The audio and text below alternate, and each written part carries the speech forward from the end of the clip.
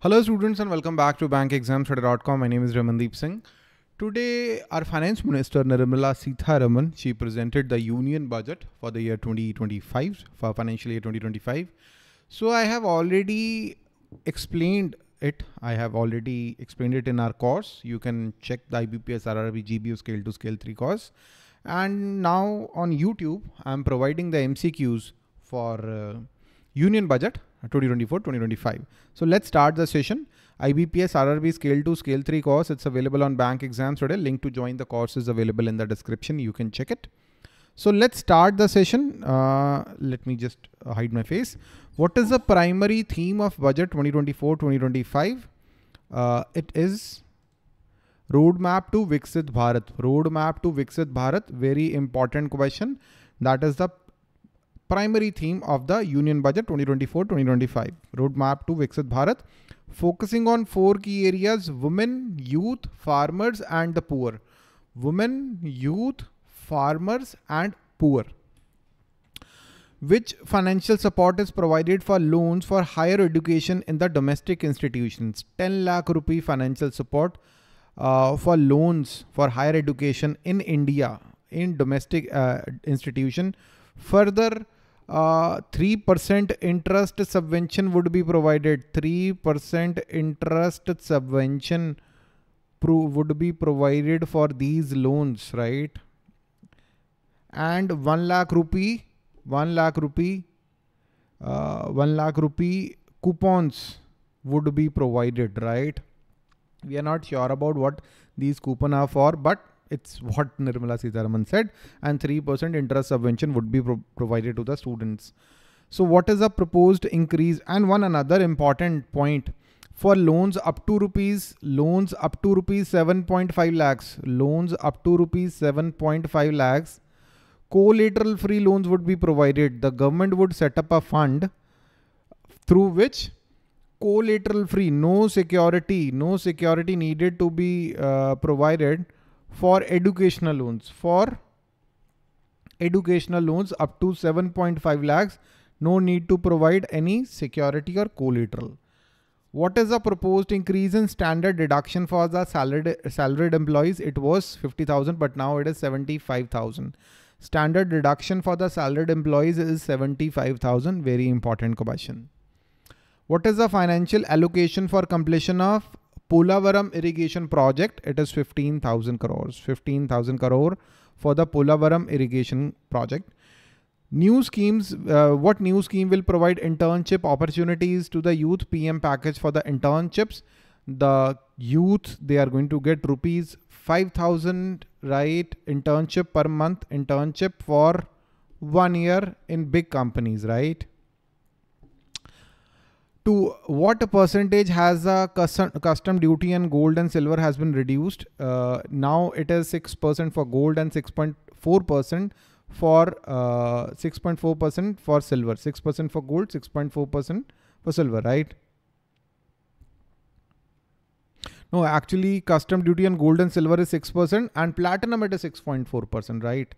So for gold it is 6% now. Budget allocation for Manrega, it is now 86,000 crore. For Manrega, the budget allocation is 86,000 crore. Under the new the system, right? The maximum allocation, employer contribution to the NPS scheme of the employee and NPS account of the employee. Now it is 14%. It used to be 10%, but now it is 14%, which is a good step. What is the subsidy provided per kilowatt for residential household for the first 2 years of rooftop solar plants? So it is 30,000 for first 2 kilowatts, 30,000 for first 2 kilowatts. So the name of the scheme is PM Surya Ghar, PM Surya Ghar Muft Bijli, PM Surya Ghar Muft Bijli. This is the name of the scheme, right? On first 2 kilowatts, 30,000 per kilowatt subsidy would be provided. And the maximum subsidy that one family can get is 78,000. Maximum subsidy is rupees 78,000 is a maximum subsidy that can be availed. For a household with an average monthly electricity consumption of 250 units, 2 to 3 kilowatt of rooftop solar system is sufficient. What is the new enhanced limit for Mudra? Very important question. It used to be 10 lakhs, but if somebody has taken a loan under the Mudra scheme, under the Tarun category, and he has repaid his loan properly, right? Then the limit for him has been increased to 20 lakhs. New enhanced limit for the Mudra loans under the Tarun category has been increased to 20 lakhs. Which of the following asset is affected by abolition of indexation benefit? So on gold and real estate, you are not going to get indexation benefit.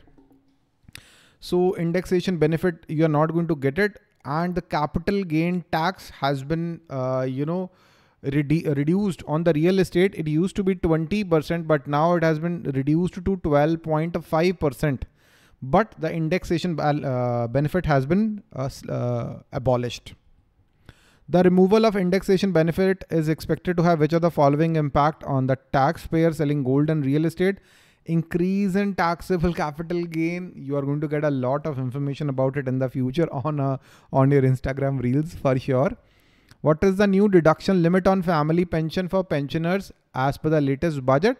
25,000 is the new deduction you are going to get. The pensioners, they are going to get. How will UL PIN help in linkage to the farmers registries?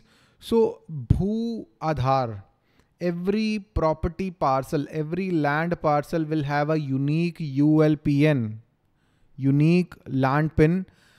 Every land of parcel would have this, and by ensuring accurate and updated land ownership data, that will be linked to the farmers registries, right?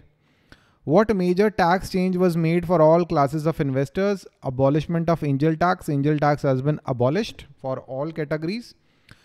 To what percentage has corporate tax for the foreign companies has been reduced? It was 40%, but now it is 35%.